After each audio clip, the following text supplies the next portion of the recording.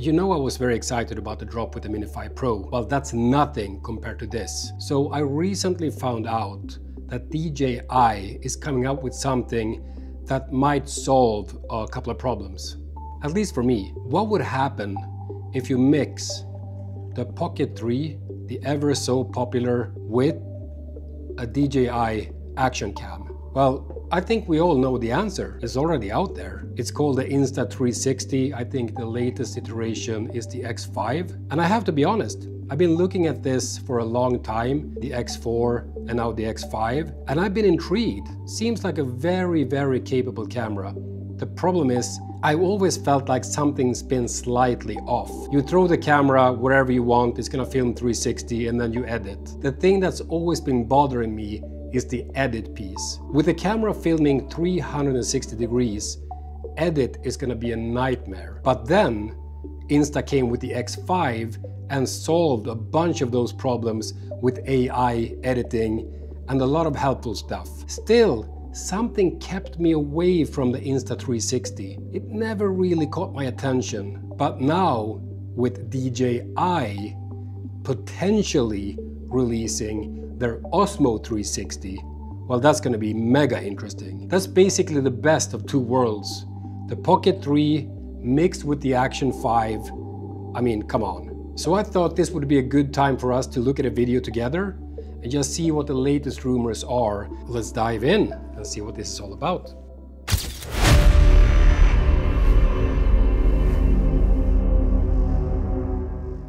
So, we have been hearing rumors about DJI planning to enter the 360 action camera market. And it turns out that the DJI Osmo 360 is real indeed. We now have a closer look at the DJI's new camera, thanks to Igor Bogdanov.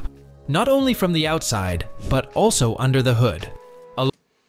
Yeah, I mean, for DJI to make such a release, to finally come with the 360 cam makes perfect sense. I mean, how long is DJI gonna accept the fact that Insta is controlling the market when it comes to 360 cameras? And they've been doing this for a long time. So for DJI to finally step up and create something of their own, I mean, it was bound to happen, right? With dozens of pictures from every possible angle. So, is it a good time for DJI to enter the 360 market? Because we have previous... Obviously, yes. Brands like GoPro failing terribly. Besides, with Insta360 dominating the market entirely, can DJI really pull off something extraordinary to be the market leader? Let's find out more about what DJI has to offer with its upcoming Osmo 360 and what features you should expect. I mean, it's not a small feat. They're basically trying to create something that Insta has been dominating for the last 5 years. DJI has no experience with 360 cameras. They have a bunch of camera experience. And they do great cameras. I mean, they do good cameras. They do okay cameras. I think where DJI is the strongest is with the gimbal game. So from the drones where everything started, they basically took the gimbal and implemented that to the Pocket 3, which was a great thing. And then obviously later with their AK Pro camera. But I'm very interested to see what DJI can do when we remove the gimbal altogether and just focus on a 360 camera. Well, they've done a great job with the action cameras and they passed GoPro. And remember, GoPro was market leaders for a very long time when it comes to action cameras. And DJI somehow caught up and surpassed. So now it's going to be very interesting to see if DJI can make the same move when it comes to 360 cameras. Igor Bogdanov was the first to share a detailed view of the DJI Osmo 360. And at first glance, it seems to be sitting right between GoPro Max and Insta360 X series in terms of size comparison. You can see the two cameras, and a display underneath on the front side of the camera. The power button is on the left side. I mean, the form factor looked great. It looks like slightly smaller than the X5, but also in a more convenient square form factor. I've never been a fan of the candy bar kind of long things, saying that owning the Pocket 3, but it's always a little bit cumbersome to carry around. I'm much more a fan of the square-sized kind of action camera style form factor. And Hakashuki shared a quick start guide to show how can use this button for multiple purposes. The camera seems to be really compact yet robust enough.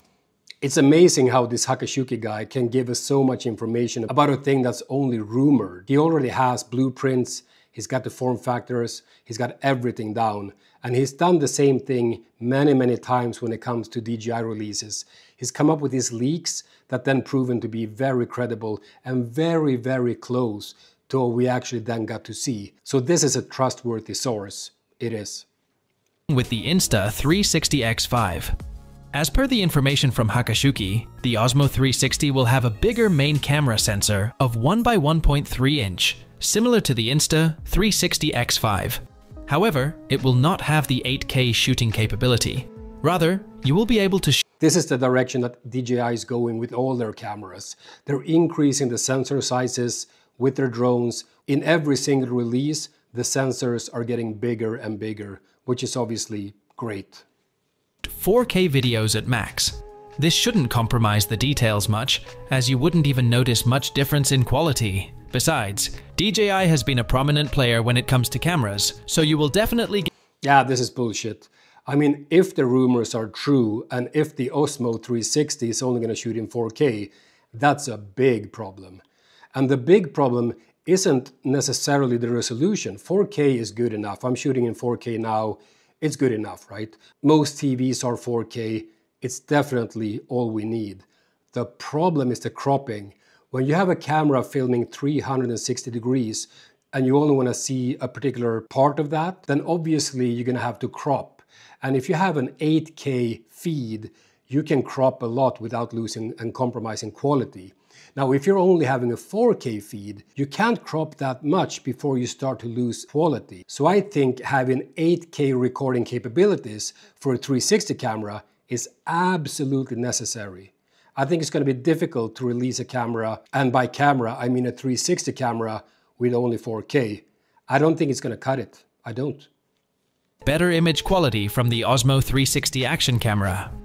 One of the pictures also shows a 1/4 inch screw mount for additional attachments, standard DJI quick release module, and 4 metallic pins for expansion module, which could probably... Yeah, this is huge. I mean, finally we have a action camera or a camera in the action segment with a 1/4 inch screw. You have all the accessories to your normal cameras and now you can use them straight with this one. I'm a big fan of that compared to the same trap I think that DJI walked straight into as GoPro, meaning proprietary fiddly connectors and you have to buy so many accessories. I think having a 1/4 inch screw, I mean, that's the way to go and that's gonna save me a lot of money. For attaching additional battery packs. So DJI is certainly focused on making the Osmo 360. And you can use the quick release from the Action series. So the Action 3, Action 4, Action 5, the quick release system will be working with the Osmo 360. So now you can take advantage of those accessories as well. Good. Well as possible. Adding DJI's own magic selfie stick to all of these would turn the game towards its side. The leaked quick start guide also confirms that the display will support touchscreen and DJI Mini. Well, DJI's magic selfie stick, the Insta360's got a selfie stick as well, which is very easy to remove in post. So when they say DJI's magic selfie stick, well, it's nothing new. It's been around for a long time. And honestly, you can use whatever selfie stick you want and just remove it in post. It's super simple. As long as it's black and you're shooting against a white or white-ish kind of background, it's very easy to edit out. Start guide also confirms that the display will support touchscreen and DJI Mimo app compatibility. So you will be able to edit your captured footage right from the camera, a huge advantage over other 360. Yeah, well, touchscreen is a given. I hope in 2025. All their action cameras these days are touchscreen. The Pocket 3 is touchscreen. I mean, DJI is doing touchscreen and have been doing touchscreen for a very long time, so I wouldn't expect anything else with the Osmo 360. Cameras.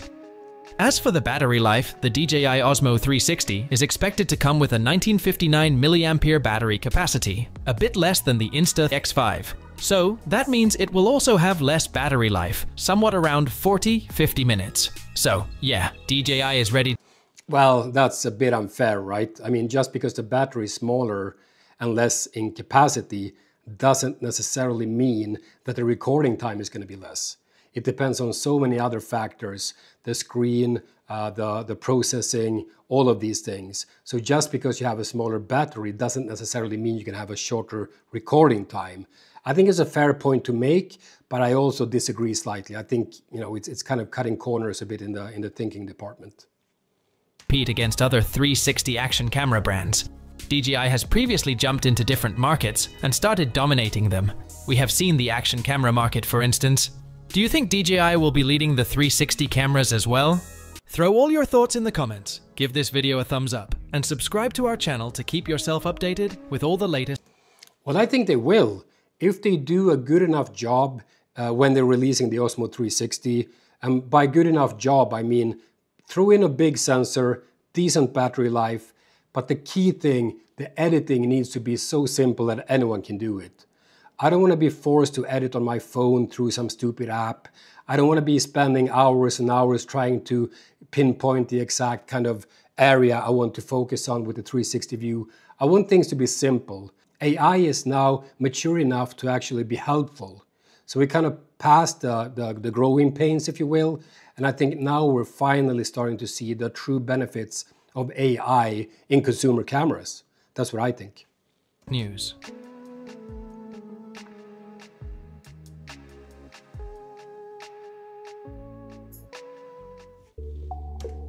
Yeah, I'll drop a link to this original video in the comments, so please hit the like button on that one. It's a very good video, and these guys did their homework, whereas I didn't. So what do we think about all this? Well, I think the conclusion is that DJI will release the Osmo 360. I think that DJI will do a good job. I do think it's gonna sell like hotcakes, and I do think that releasing the Osmo 360 is gonna somewhat put the Pocket 3 out of play, and potentially the action cameras as well. Now the action cameras are still great because they're small, super durable, you can mount them anywhere, and these things can take a beating. And I mean, I abused the hell out of this one, and it still looks brand new. The Pocket 3 is a little bit more delicate. Obviously with the gimbal and the moving parts, you have to be a little bit more careful when you pocket it, and you kind of always have to use the case to make sure it's protected. But still, it's more durable than I thought. I've had this guy for a year, and I was really babying it in the beginning. Now I'm more careless, and it's still holding up great. Battery life also superb. So I think this is probably a good time for DJI to release the Osmo 360, because the DJI Pocket 3 has been out for a while and sales are starting to slow down. The hype is kind of dead. Everyone who wants a Pocket 3 now has a Pocket 3. The action cameras, well, it's like smartphones. They look the same for ages. They're not exciting at all. I think DJI needs something new and fresh, and most importantly, they need something to compete with Insta360, because these guys have been controlling the market for a long time. Okay guys, that's it for me. I hope you enjoyed this content. If you did, please subscribe. Also hit the like button.